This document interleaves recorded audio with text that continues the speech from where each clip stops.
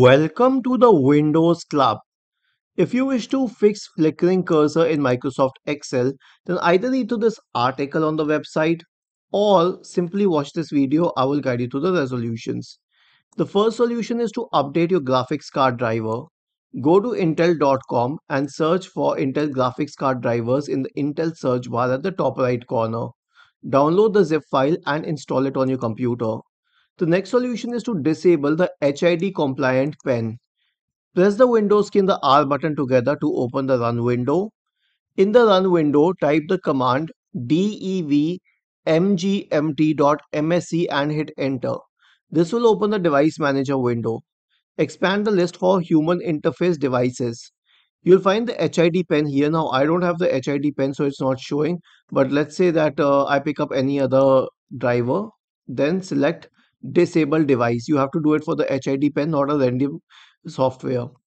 After this, you can disable hardware acceleration in Microsoft Excel. Open Microsoft Excel, click on File, select More, Options, go to the Advanced tab on the list on the left hand side. In the right pane, scroll down to this option which reads Disable Hardware Graphics Acceleration and check it. Click on OK to save the settings. Then the last solution is to disable unnecessary add-ins. Click on File, select More, Options, go to the Add-ins tab on the list on the left hand side.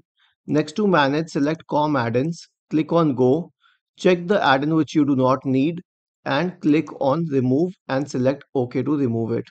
Isn't this easy and interesting?